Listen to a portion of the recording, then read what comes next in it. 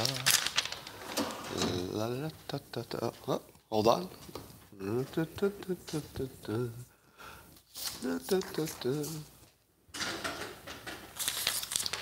Well, today will be interesting, won't it?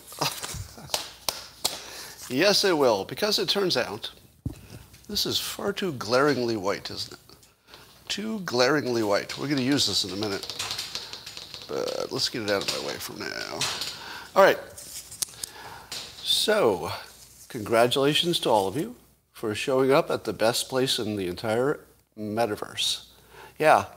This used to be the best place in the world, but then Facebook announced that it was going to create infinite new metaverse worlds in virtual reality and AR, and now we know it's the best thing in all of those worlds. Yes, and if you'd like to take it up a level, all you need is a copper mug or a glass, a tankard, chalice, or stein, a canteen, jug, or flask, or vessel of any kind.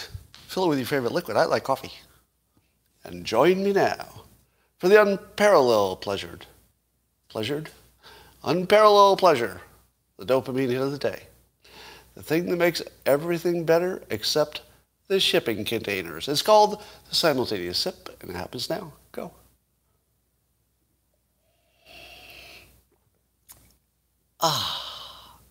Antibodies.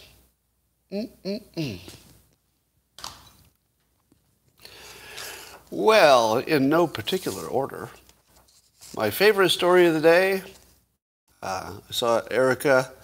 You all know Erica, right?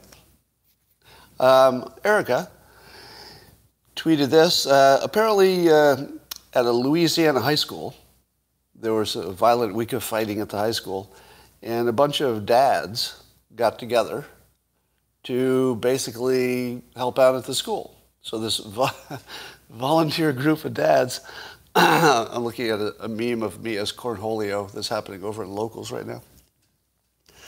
So the dads on duty, they put their little shirts on that say dads on duty, and they go hang out with the kids. And it turns out the kids kind of like it, which is weird. I'm not sure the reporting is all accurate, but it looks like the students appreciated having some adult dad-like figures.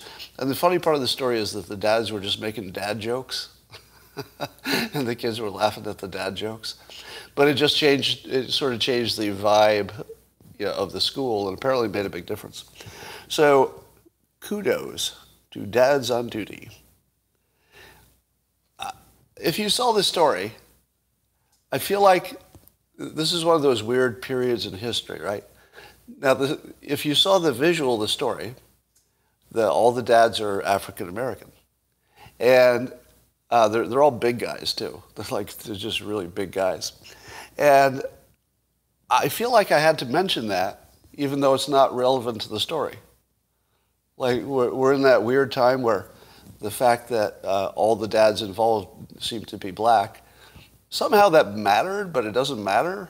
Like, the story doesn't require it, but somehow it, I don't know, adds flavor to the story or something.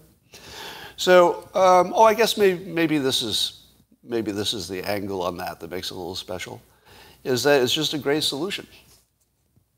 Maybe we can see more of it. I don't know. Actor Peter Scolari passed away, age 66, from cancer. I have a Peter Scolari story. One of the weird things about my life is that I just end up meeting a lot of people who end up being in the news. And years ago, when I was doing a Dilbert TV show, we were casting for the talent for the various Dilbert parts.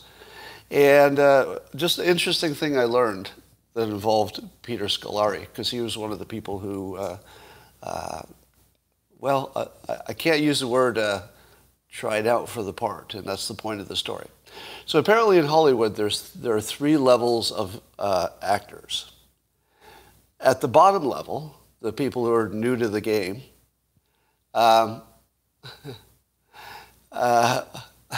see you. I like fighting you naked. I saw your comment. So there are 3 levels of celebrities, and I learned this when I was working there. At the bottom level, they have to audition for every role because they're not famous. Nobody knows them. You just have to audition, or you're not going to get the job.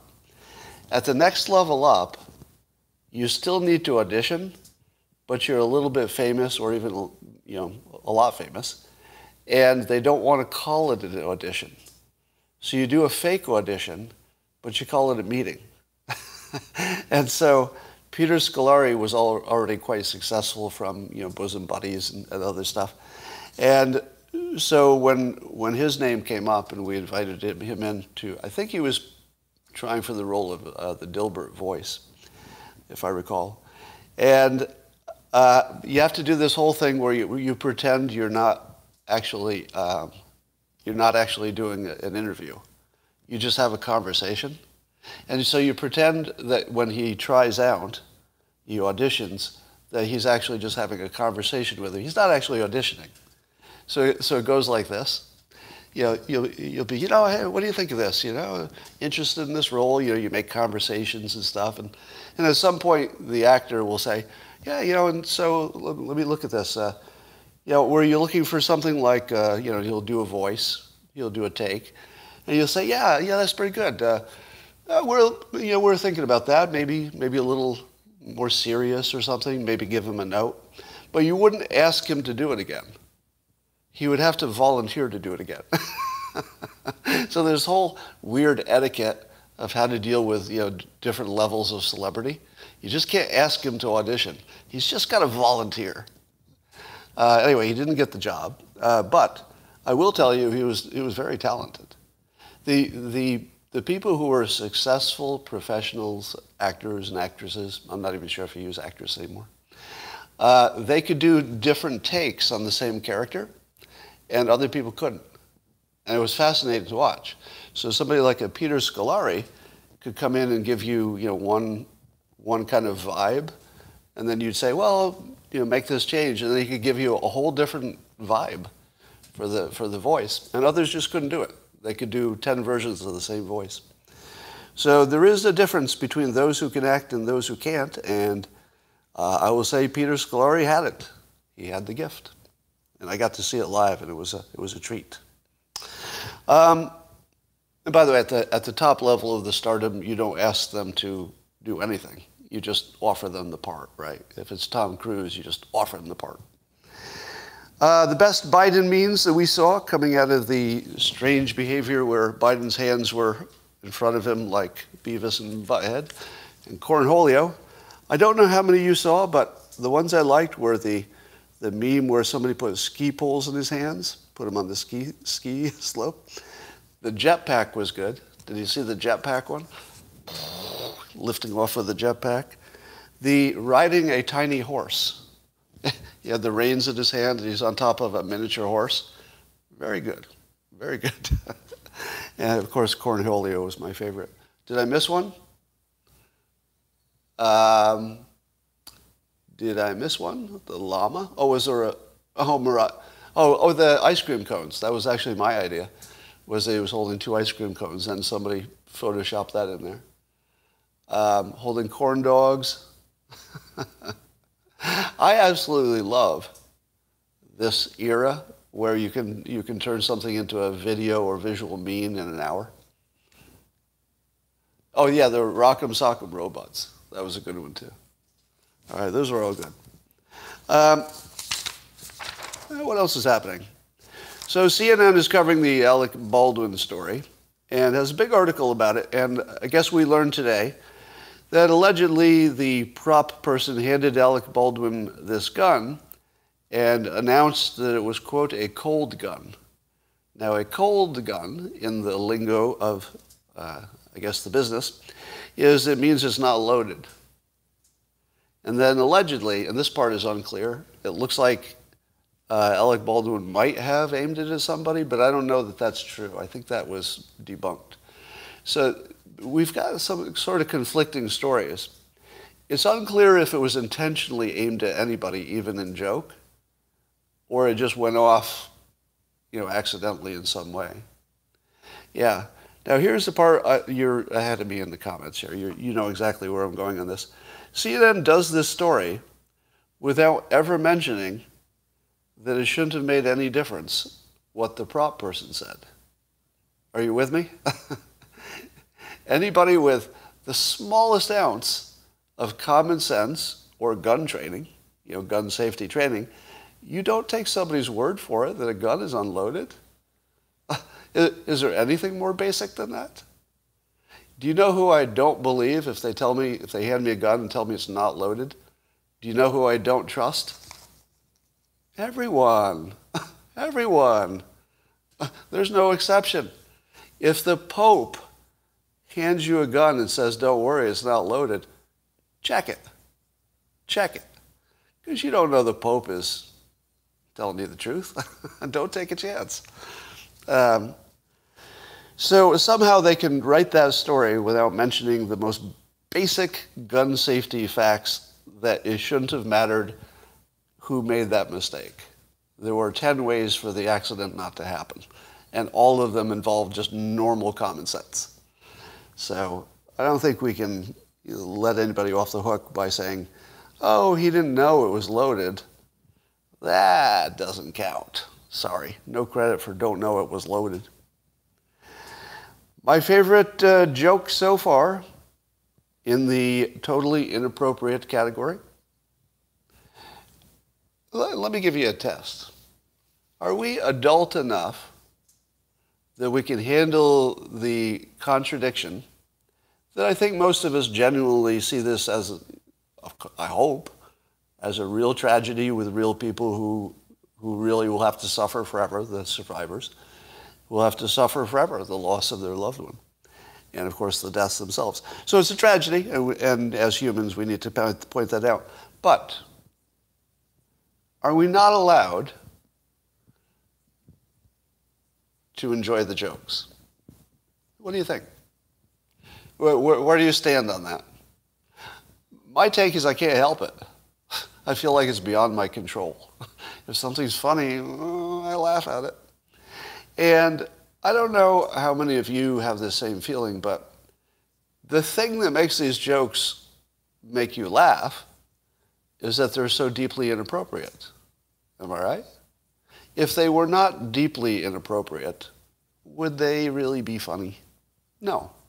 So in many ways, I'm giving you an out. Right? So if somebody accuses you of laughing at these jokes, here's your out. They're funny because they're inappropriate. It's true, right? It's the inappropriateness, the fact that it's a tragedy.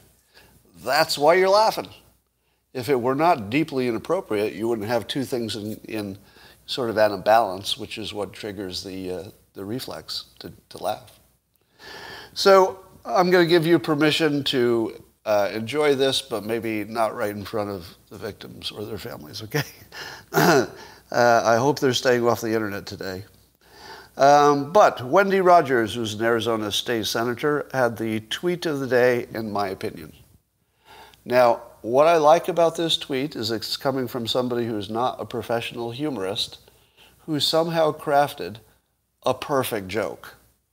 Okay? So a non-professional, Wendy Rogers, somehow crafted a perfect tweet. You want to hear it? Of course you do. Here's her tweet. Hillary Clinton, Dick Cheney, and Alec Baldwin go hunting. How does that play out? Come on, that's pretty clever. That's pretty funny.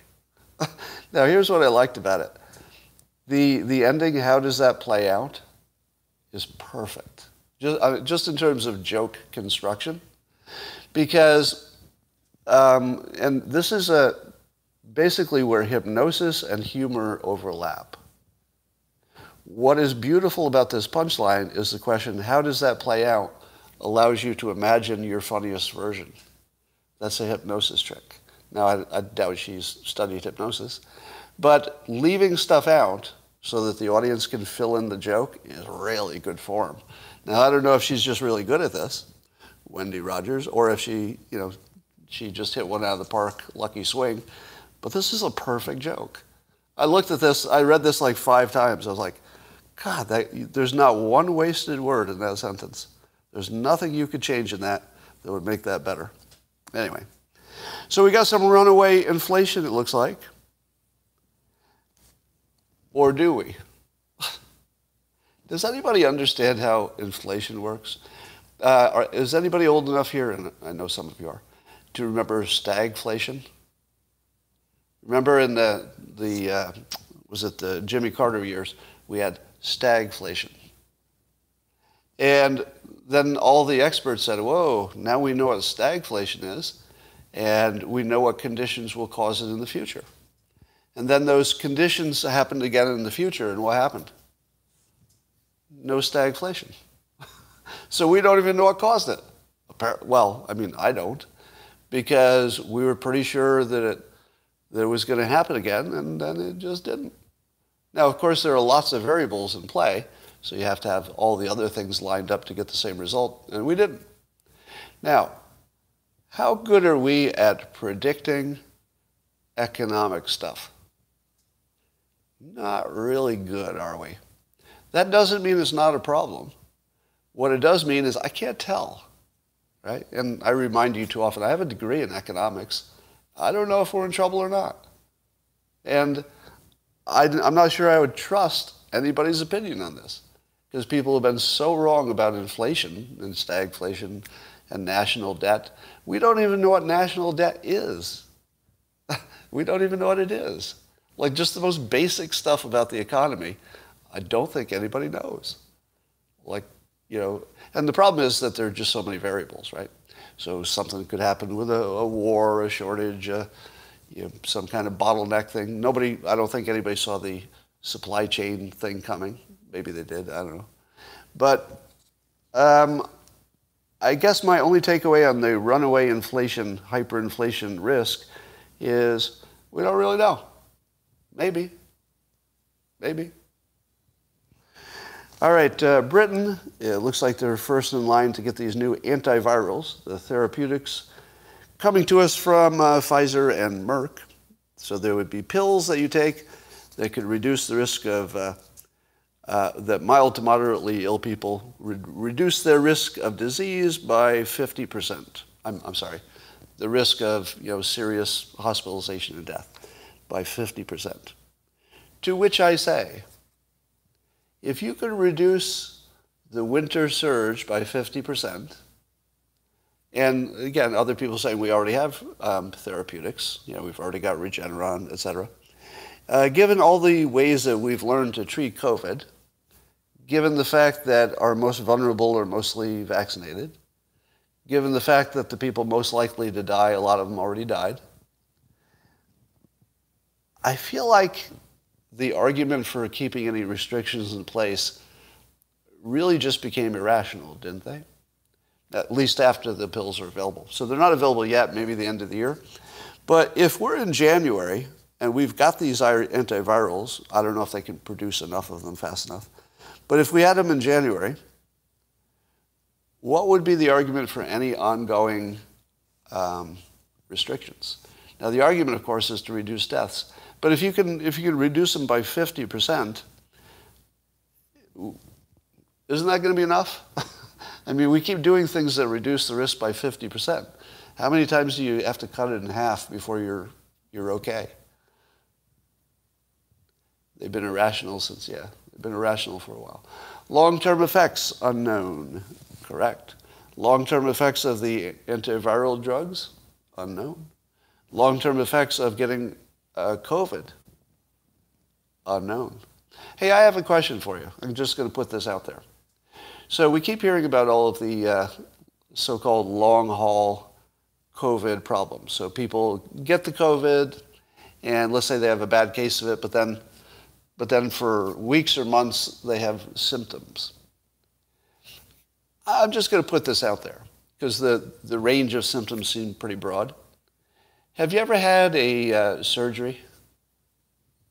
So I've had 3 surgeries, none of them super major, right? I had, you know, a couple of nasal things, etc., some polyps in my sinus. And so none of them were major surgeries, but each of them required anesthesia. How long does it take you to recover from anesthesia and surgery? And I don't mean that day. I mean how many months? Have you ever had a minor surgery? It takes months, doesn't it, to feel right, even after your problem is completely solved. whatever the actual cutting was about of the surgery. There's something like a fog that somebody says like a year, right? Now, last year, or actually during the pandemic, I had some surgery that was delayed for months and months. And many of you know the story. I had some sinus polyps that needed to be removed. And so the surgery was delayed, and part of that delay put me on prednisone. So I got on prednisone for, a period. And then I thought I was going to go from that, and the prednisone reduces the polyps in the meantime until you can get the surgery. And then the surgery got canceled, delayed. So I got on prednisone again, a second dose within a year, which is sort of a lot, because getting off of prednisone is kind of a problem. And then I had it a third time. So I believe, if I'm remembering right, there were 3 separate extended periods of prednisone.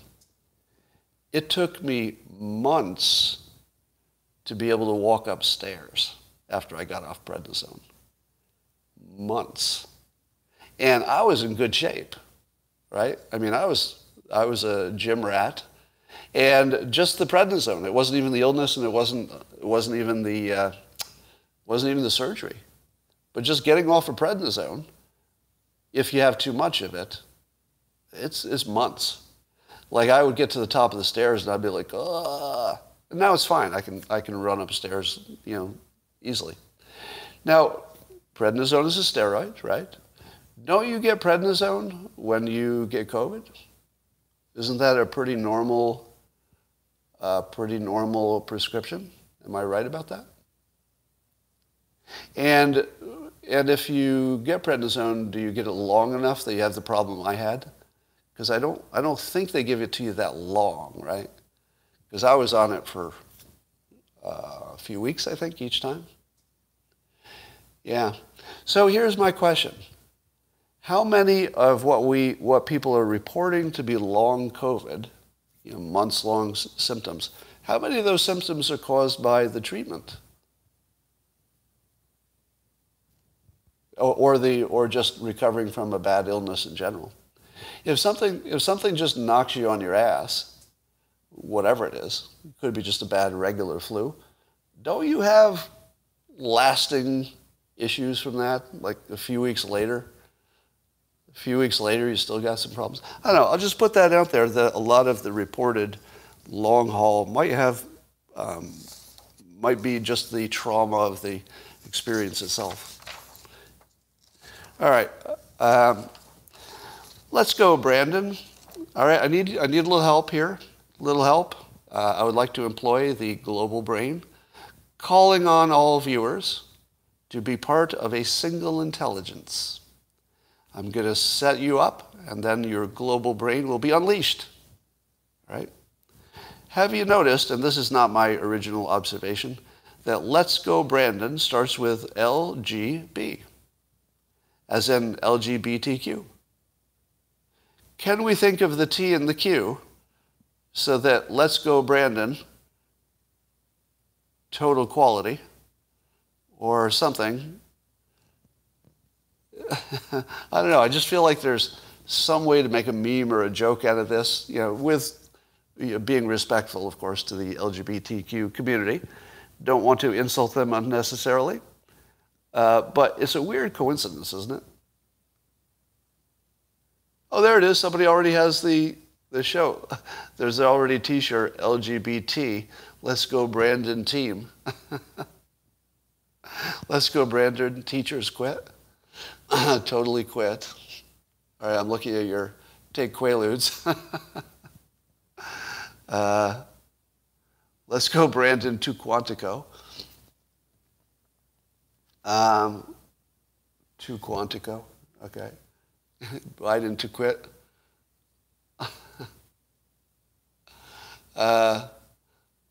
Let's get Brandon to quit. There we go. Let's get Brandon to quit. That's it. Oh, it's already a shirt. It's already a shirt. I'm seeing a video of it here on the Locals platform, so you can't see it here on Netflix. But over on the Locals platform, they're posting pictures of it. Yeah, let's get Let's get Biden to quit. Actually, it says, let's get Biden to quit. All right. Here's a segment I call Citizens Doing the Work of Governments. You ready for this? Citizens doing the work of governments. So what's our big problem? It's the supply chain, as you know. And I'm going to read you a tweet thread because I want you to see an example of a citizen solving, maybe, we don't know if it's a solution yet, but certainly it looks like leadership from citizens as opposed to government. Now the question is, who's in charge of the supply chain problem? Biden? Buttigieg? Anybody? We don't know. But Ryan Peterson, private citizen and CEO of Flexport, who is in the business of logistics and stuff for shipping. All right? So here's somebody who's a CEO of a shipping logistics entity, and so therefore has an understanding of the big picture, right? So Ryan Peterson tweets the following, and I'm going to read the whole tweet if you don't mind, because normally I would summarize it, but I don't want to get anything wrong. And I think that this is important, not only because you can see a citizen doing the work of government here, basically, but you'll get the whole picture. I'll just read it. All right. So this was tweeted yesterday by Ryan Peterson, CEO of Flexport. He says, yesterday I rented a boat and took the leader of one of Flexport's partners in Long Beach on a 3-hour tour of the port complex. Here's a thread about what I learned. All right. So the first part is he went in person. Right. He didn't read the internet. He went in person to talk to the people at the port. All right. So I keep asking, can anybody explain what the problem is? And nobody can, right? Have you noticed that? Nobody can explain what the frickin' problem is exactly. They think it's drivers and all kinds of stuff. Well, here's what he found out. Okay, he goes to the port. He goes, the ports. I guess he went to 2 of them. The ports of L.A. and Long Beach are at a standstill. In a full 3-hour loop through the port complex, passing every single terminal, we saw less than a dozen containers get unloaded. So in 3 hours, they only saw fewer than 12 containers get unloaded. Okay? So did you think it was about trucks? All right, we'll keep going. There are hundreds of cranes. I counted only 7 that were even operating, and they seem to be going pretty slowly. So it's not cranes. Got lots of cranes. Okay? It seems that everyone now agrees that the bottleneck is yard space at the container terminals. The terminals are simply overflowing with containers. And he'll say later that's mostly empty ones. Which means they no longer have space to take in new containers, either from ships or land. It's a true traffic jam. He goes, it says right now if you have a chassis, so that would be the truck with nothing on it, with no empty container on it, you can go pick up containers at any port terminal. However, if you have an empty container on that chassis, they're not allowing you to return it, except on highly restricted basis, meaning the government. Here it is. Government problem. If you can't get the empty off the chassis, you don't have a chassis to go back and pick up the next container. And if nobody goes to pick up the next container, the port remains jammed. Ask yourself, have you heard anything like this up until now? All of the news you've read, all of the people speculating, has anybody told you this? It's the first time I heard it. I'll go on. With the yards so full, carriers/terminals are being highly restrictive in where and when they will accept empties. So I guess you can bring the empty to the yard. Also, containers are not fungible between carriers, meaning one carrier can't use somebody else's container. So the truckers have to drop their empty off at the right terminal. This is causing empty containers to pile up.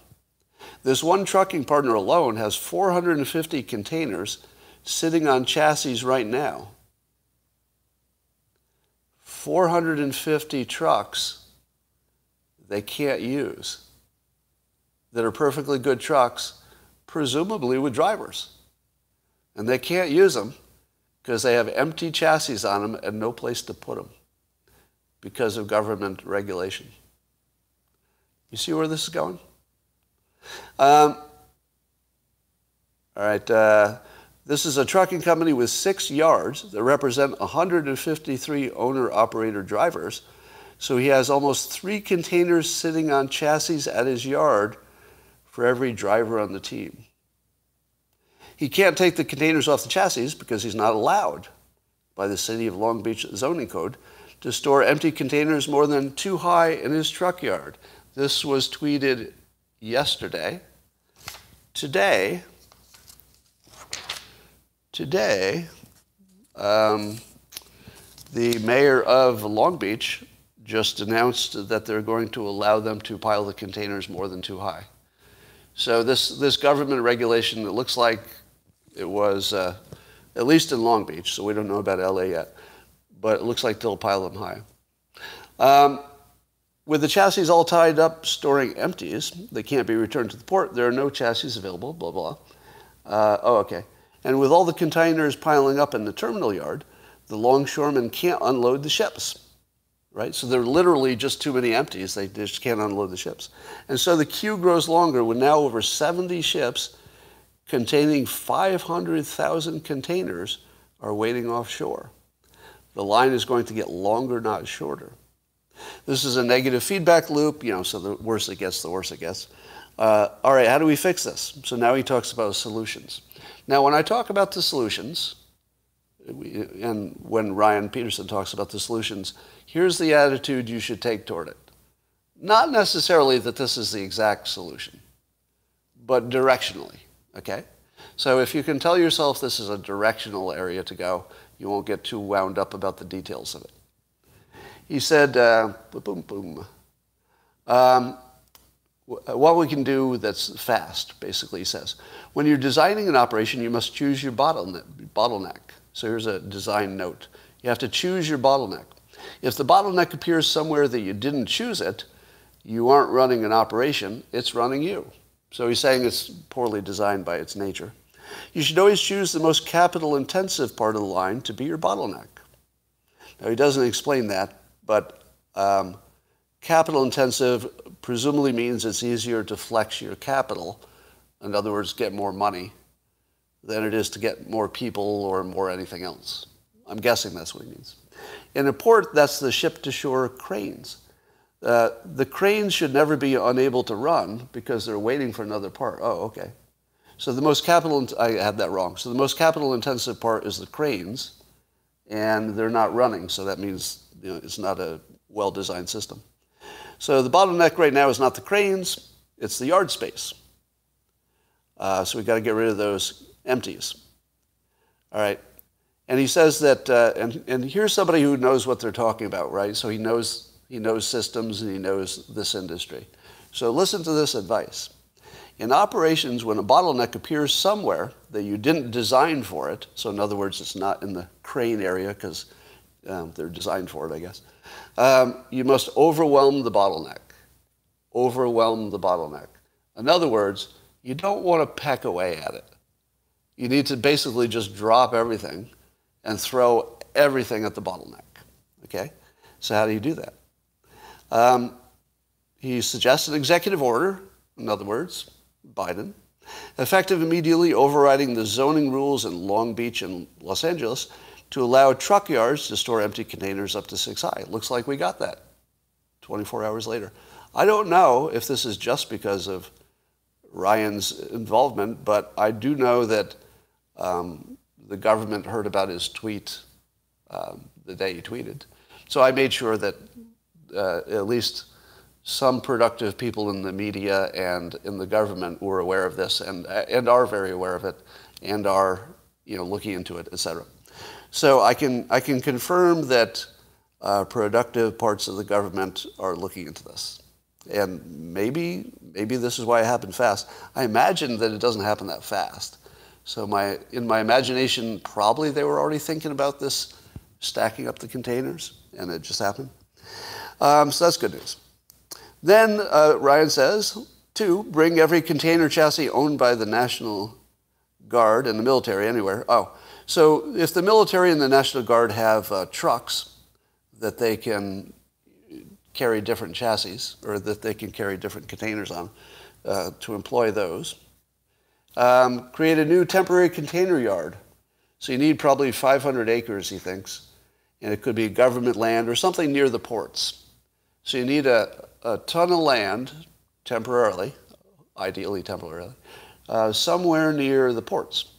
How hard would it be to get 500 acres available on short notice? Well, if it's government land, maybe that's fast. They can say, hey, just use this government land. But what if there's no government land? Here's what I suggest. If this is really something we need, if we really, really need this for the health of the country, this is basically a war-level problem. It's a war-level problem. People don't act the same when it's a little problem as they do when it's a big problem, right? People don't act the same in the pandemic as they do when they get a cold. So I believe this is a non-problem, because if Joe Biden ever went on TV and said, you know, we could solve this thing if we got 500 acres near the port, how long would it take a patriot, a farmer, a landowner somewhere, how long would it take at least one patriot to say, I got 500 acres? Hell yeah. Bring it over here. National problem? The whole country is in a jam? I got 500 acres. Absolutely. Just, help me clean it up when you're done.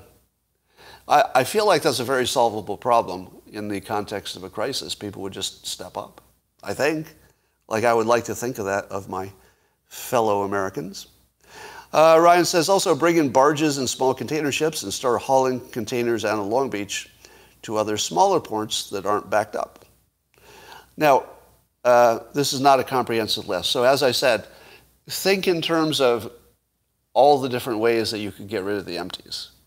Don't get obsessed by these specific suggestions.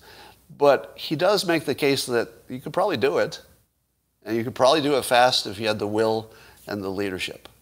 I don't think it's a money problem. I don't think it's knowing what to do problem anymore. I think it's just a willpower, leadership, brute force kind of situation. So we could probably power through it. And then he's got some other, he said he'd be happy to lead this effort for the federal state government. Well, there you go. You even have somebody who understands it and is already a CEO just volunteered to lead the effort. And you probably need somebody who has this level of understanding about the whole system to really do anything productive, because any change to one part of the system is going to ripple through the rest of the system. So you need somebody who knows what kind of changes aren't going to break the system somewhere else. So where's Pete Buttigieg? And why can't he make Ryan Peterson the port czar just until we get this over with? I don't know. So I'm going to put this in the category of citizens doing what the government couldn't.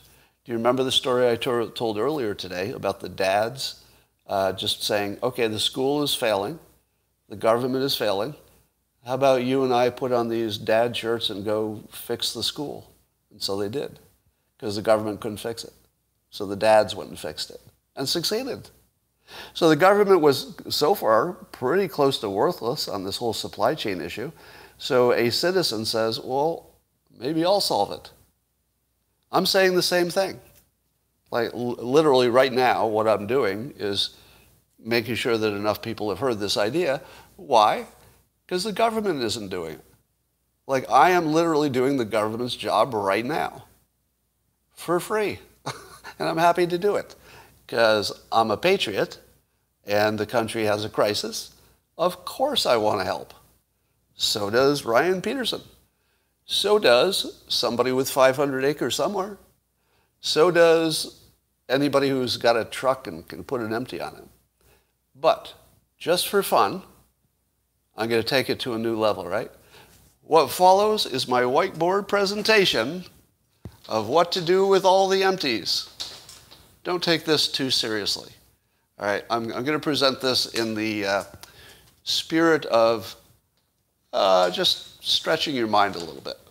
All right, I wouldn't say this is a practical idea, but it's fun. It goes like this. Let's say you got a port. Here's your port. You want to get rid of all these containers. Now let's say that not too far away, there's a mountain. Right? I'm going to solve all of the world's problems at once. You ready? Just all at once. You're going to take these containers and line them up on the mountain, butt to butt, until you have the equivalent of a tunnel. A tunnel. Now you'd have to open up the, once you stuck them together, you'd have to, weld an opening between them. But then imagine you do that. So you open them up, and you've got this big-ass tunnel that goes up the hill or the mountain. Have you ever heard of a heat chimney? Have you ever heard of that concept? Heat chimney. Heat chimney. A heat chimney is when the natural rising of warm air is put through a chimney. So basically, if you built this all by itself, it would start sucking in warm air because warm air rises, and it would suck it into this pole, and it would exhale it out there. And if it was a big enough entity, it would be pretty fast. Now, wait for it, wait for it. Why would you do this? Because you're going to build a CO2 capture facility on the top. CO2 capture. All right, we know that we have technology. I don't think you can even see this, can you? Let me fix that a little bit.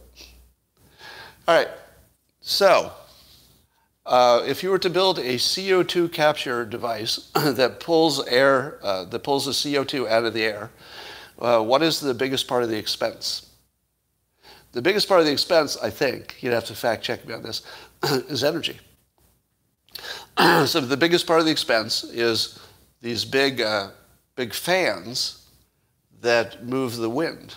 So you have to move the air, force it through the filters to get the CO2 out.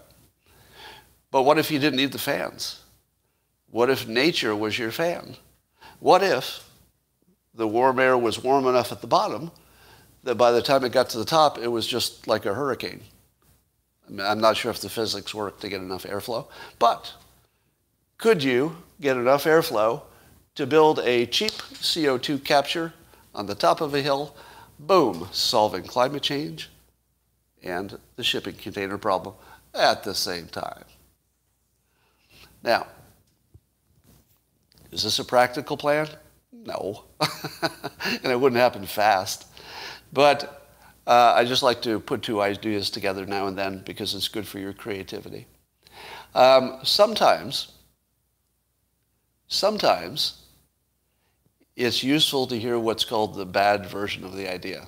I've talked about this before. It's a Hollywood trick. If you don't have a good idea for, let's say, a script, what does the character do now? If you don't have a good idea, throw out the bad one.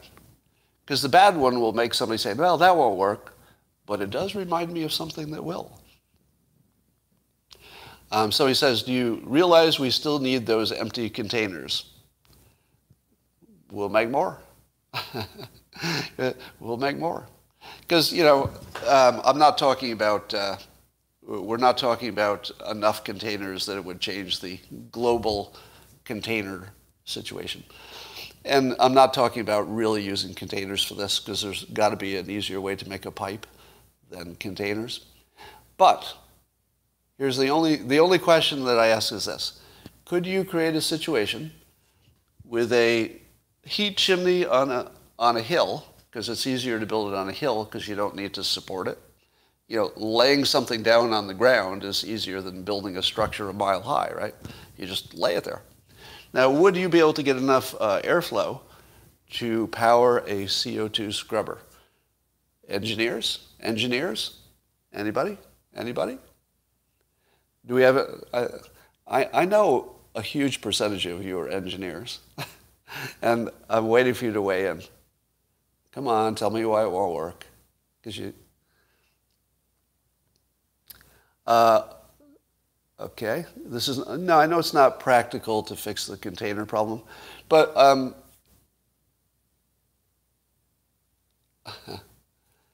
yeah, but the CO2 capture is useless. Okay. Spotted owl problem, yes. Solar would be cheaper? Maybe. Homeless houses? You know, I also thought about that, but, you know, imagine if you put 500 containers turned sideways in a field and just let the homeless people camp out in it. It'd be better than being outdoors. But I think we can do better than that for the homeless. Elon Musk's boring tool. There you go. Yeah, so let me do that. So imagine, instead of using containers, that's probably a better idea, isn't it? If you use the boring company, B-O-R-I-N-G, so instead of laying down a pipe, you just bore a tunnel. Boop. Yeah, I don't know, maybe so. All right, let's see what else we're going to talk about. That was just for fun. But you see this pattern of citizens doing the work of the government, don't you? What's that about? I think we've never seen it before. It has something to do with social media. Makes it possible, right? Because it just wouldn't be possible without it. All right, here's my other favorite story. I have a new favorite athlete. Enes, I don't know if I'm pronouncing it right. E-N-E-S. Is it Enes or Enes? Enes Kanter. Apparently he made some comments about China.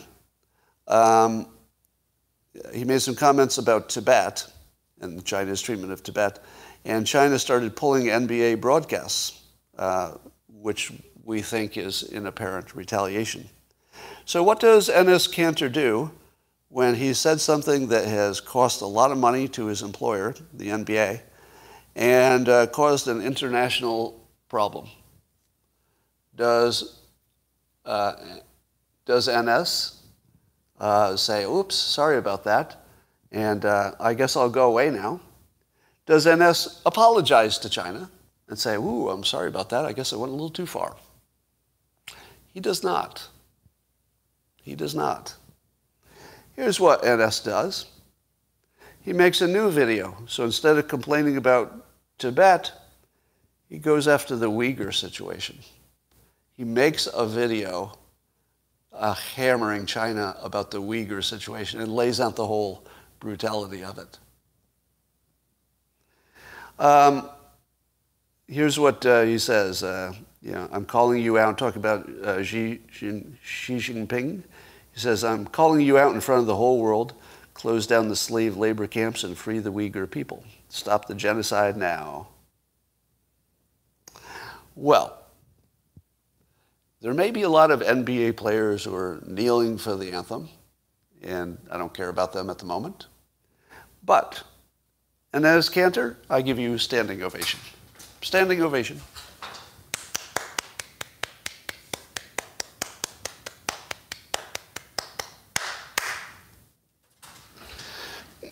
And what is Enes Kanter doing? The government's job. He's doing the government's job. He's doing what Biden should be doing.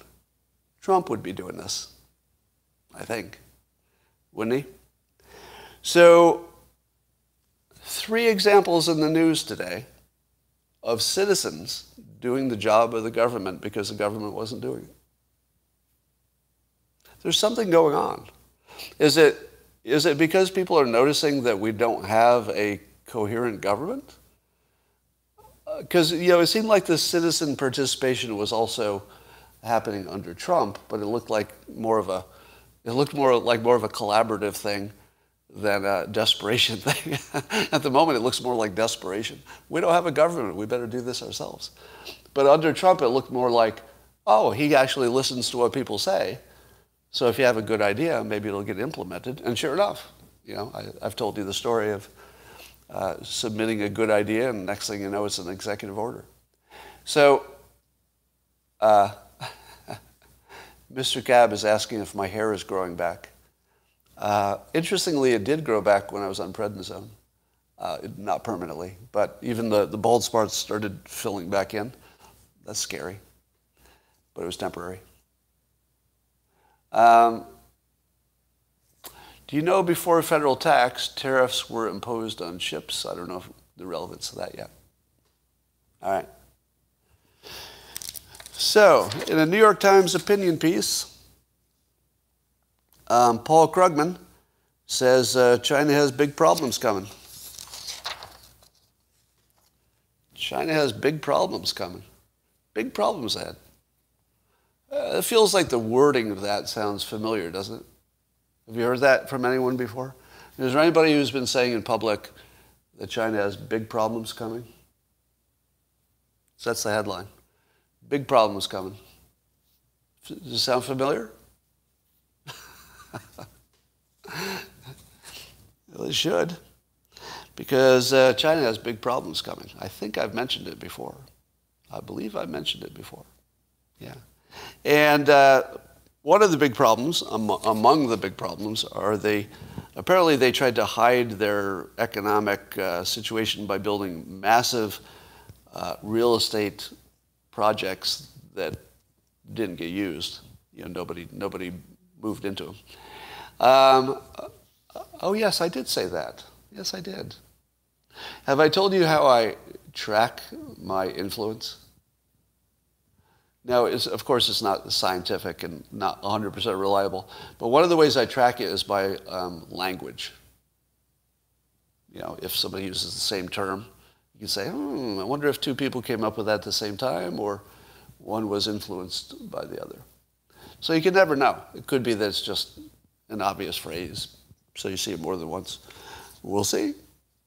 But Paul Krugman, who I know certainly people on the right, political right, don't think his predictions have been so good, but he says they got big trouble.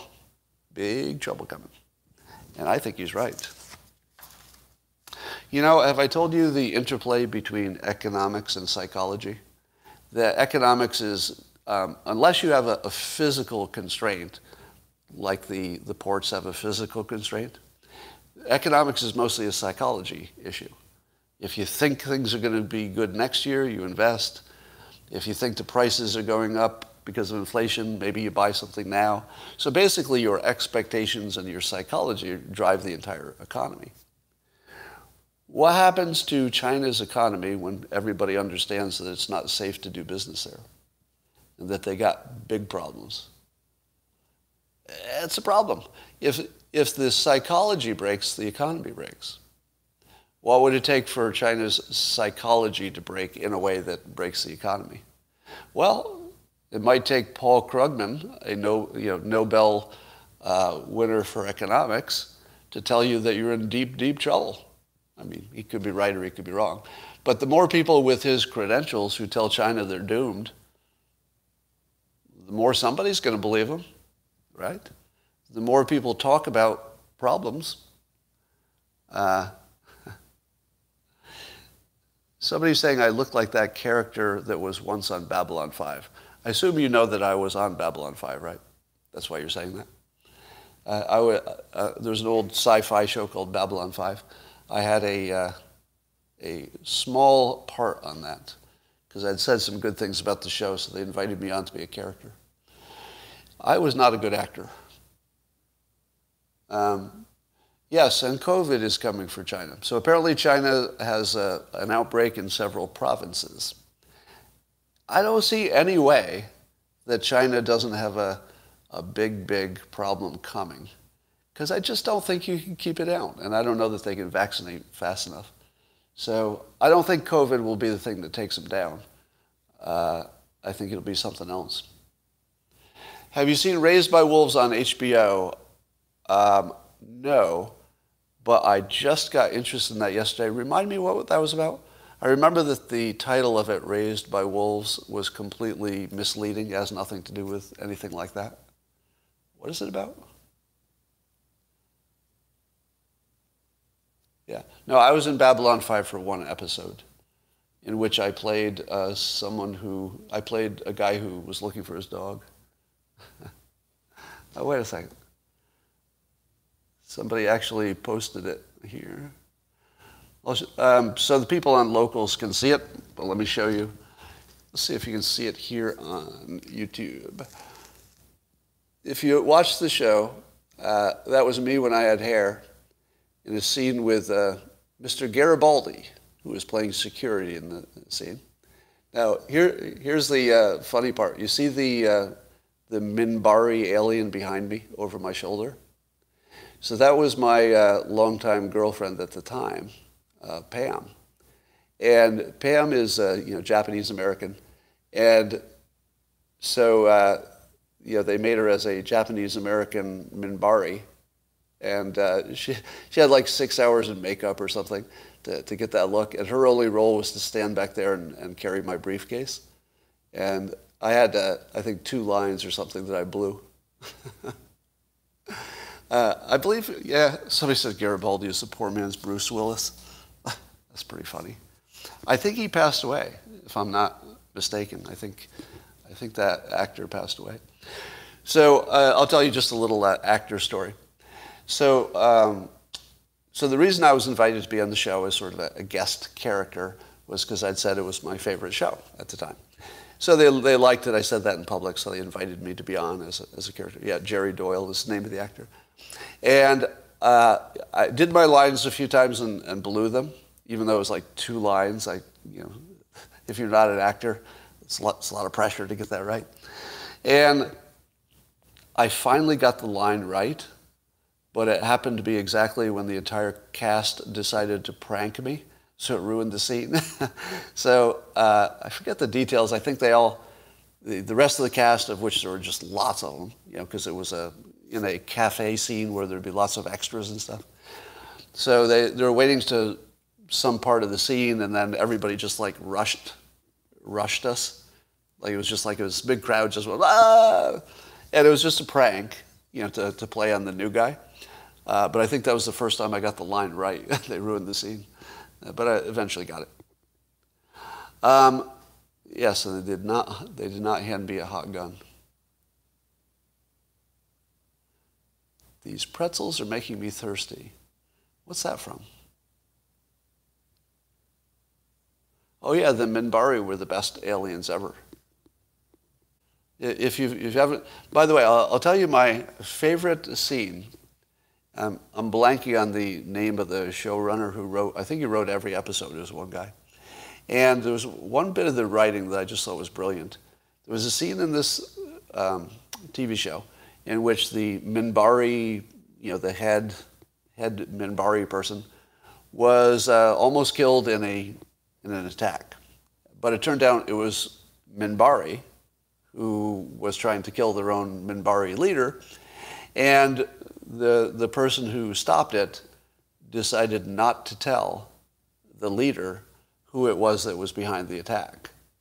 And the reason was he didn't want the leader to be, thank you, Joe Straczynski was the showrunner who wrote all these. He didn't want the leader to think less of the people she was leading, and therefore kept that information from her, because he didn't want to ruin his leader by turning her against her own people. And I just love that part of the scene. Oh, I'm watching Dune right now. I'm 3/4 through it. I can't watch a whole movie at once. But the original Dune was maybe one of the worst films ever made. I tried to watch that so many times, and it's just so slow. But the new one, it looks like they fixed the bad parts. It's good. I'm enjoying it. All right. Looks like it's time for us to say goodbye. And it's kind of a slowish news day. How was this episode? I can never tell. All right, some people liked it on locals. Good.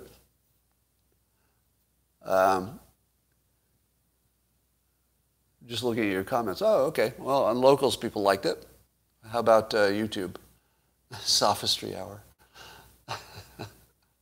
You know, the sophistry people, I don't know. There's just something wrong with everybody who uses that insult. I don't know if anybody has ever accused anybody of sophistry without themselves being defective in some way. Maybe. I don't know. I think usually it's a cognitive dissonance when people use that word. Because there's something that they didn't agree with that they have to imagine there's something wrong with the speaker. And sophistry is one of those words you can just throw in there because you don't have to defend it. Well, I don't have to defend it. It's just sophistry.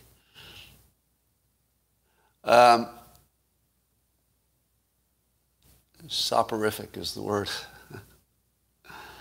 Oh, I lost you on the heat chimney stuff. Now remember, the heat chimney stuff wasn't serious.